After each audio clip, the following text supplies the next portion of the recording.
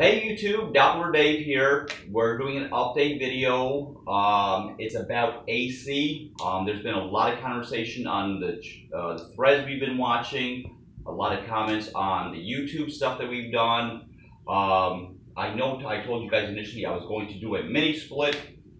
Yeah, it just took a little time because it was a lot of money, but we finally bit the nut. We got the mini split, and we're going to try to do a couple series of what we're doing, how we're doing it, etc.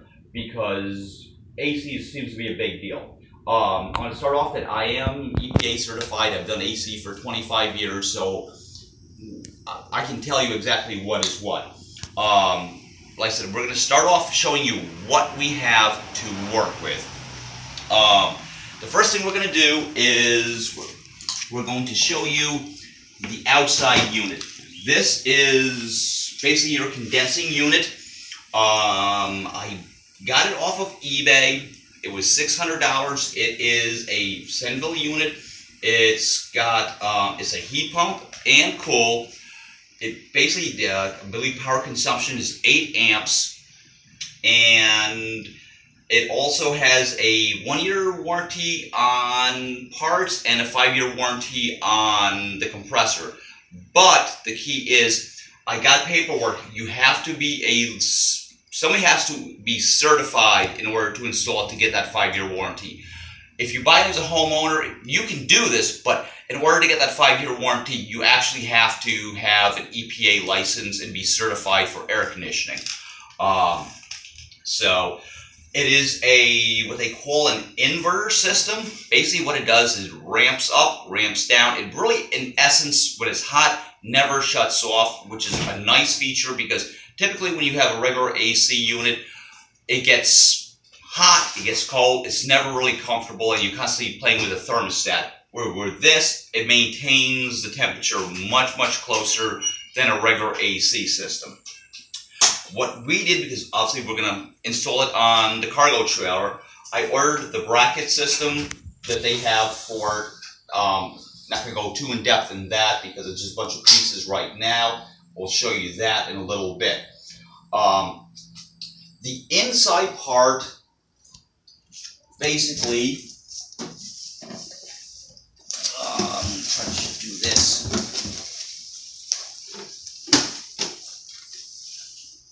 Is this. The lower portion is your louver, and it's about 20 inches wide. It weighs about 15 pounds, and this is the interior part that is going to give you your cool air. So with this project coming up this weekend, I went to the depot. I bought a whole bunch of different stuff. I got stuff with it. If you do a mini split, look for a system that comes with a line set. This one came with the line set, which is the copper tubing that goes from the outside to the inside. Some of the sellers, they charge you extra for it, and that would be like another $100. Like I said, this one was $600. It came with a line set and the interior and the exterior part. Okay, so make sure you watch for that because you need a line set. These units come pre-charged with Freon planning on that, so you should not have to buy any Freon.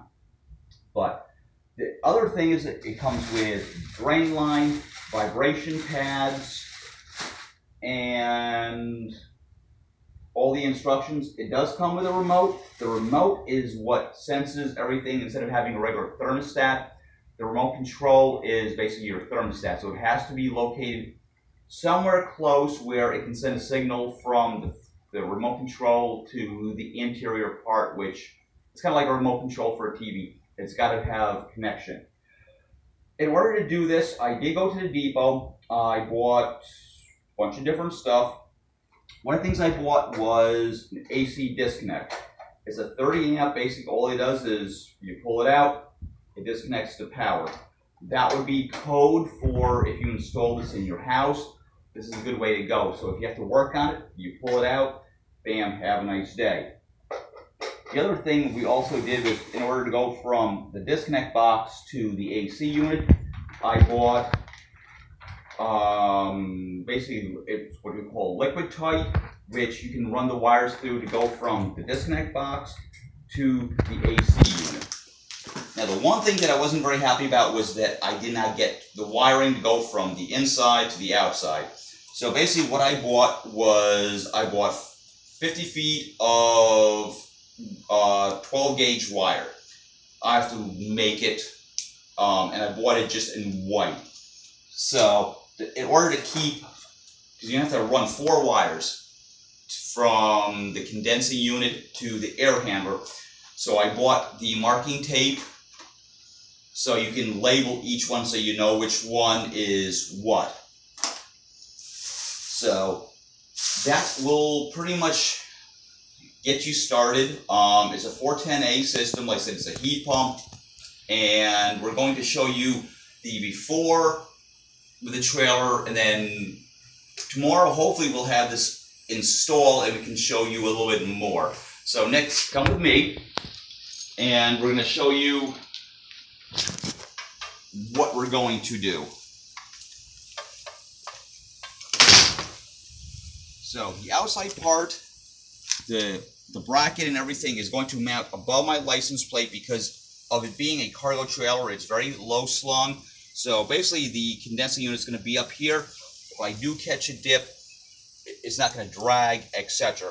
And my goal is the line set is going to go in here. Like I said, we're going to do an update video. This is just kind of a before so you can see what you start off with. And we're going to go inside. I'm going to show you where we're going to mount the rest of it.